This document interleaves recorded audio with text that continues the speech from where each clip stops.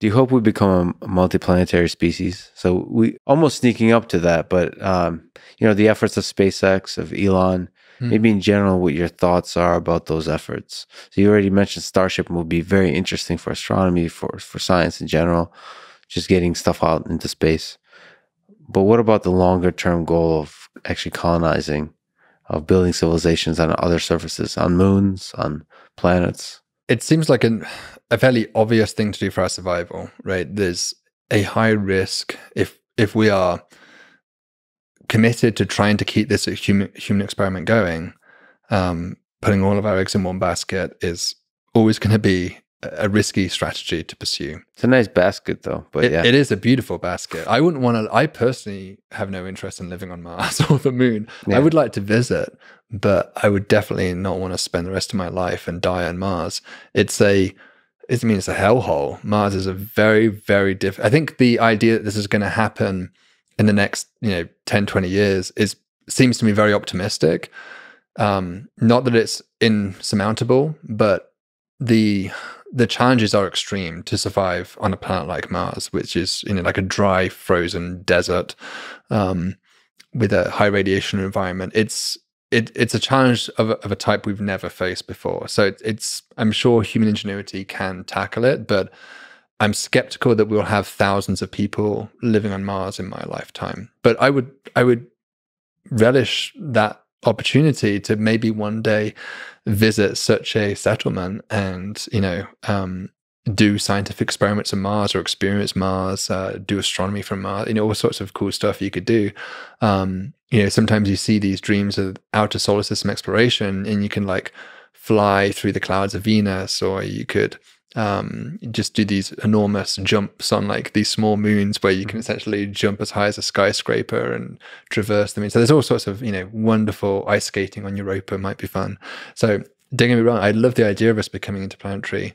I think it's just a question of time. Our own destructive tendencies are, as you said earlier, are at odds with our emerging capability to become interplanetary. And the question is, will we get out of the nest before we burn it down? And I don't know. I hope that we do, but I don't have any special insight that there is a problem. There is somewhat of a gnawing intellectual itch I have with the so-called doomsday argument, which I try not to treat too seriously, but there is some element of it that bothers me. The doomsday argument basically suggests that you're typically the mediocrity principle, you're not special, that you're probably going to be born somewhere in the middle of all human beings who will ever be born. You're unlikely to be one of the first 1% of human beings that ever lived and one of the last 1%, and similarly the last 1% of human beings that will ever live, because you'd be very unique and special if that were true.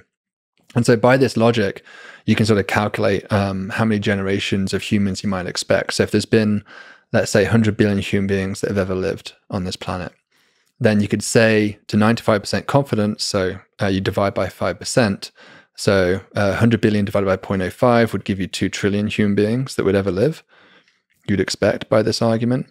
And so if let's say each planet, in general, the planet has a 10 billion population, so that would be 200 generations of humans we would expect ahead of us.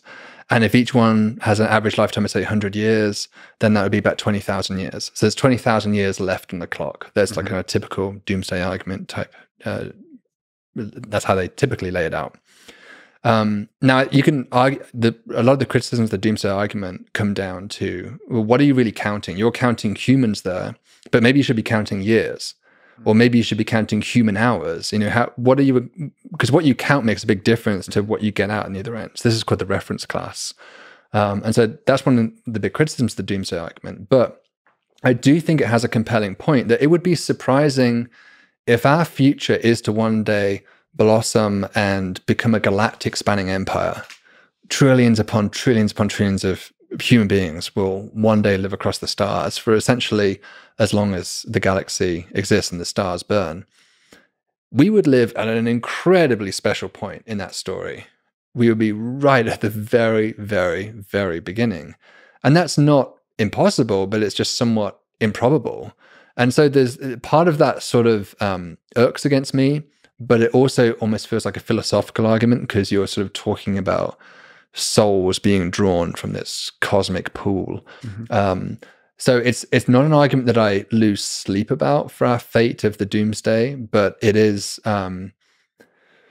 somewhat intellectually annoying that there is a slight contradiction there, it feels like, with the idea of a galactic spanning empire. Yeah, but of course there's so many unknowns. I for one would love to visit even space, but Mars. Just imagine standing on Mars and looking back at Earth. Yeah. I mean, the incredible sight. It would give you such a fresh perspective as to your entire existence and what it meant to be human. Yeah, and then come back to Earth, and it would give you a heck of a perspective. Plus, the sunset on Mars is supposed to be nice. I loved what William Shatner said after his flight. His words really moved me when he came down, and I think it really captured the idea that we shouldn't really be sending engineers, our scientists into space. We should be sending our poets, because those are the people when they come down who can truly make a difference when they describe their experiences in space. And I found it very moving reading what he said. Yeah, when you talk to astronauts, when they describe what they see, it's like this, like they discovered a whole new thing that they can't possibly convert back into words. Yeah, yeah, it's beautiful to see.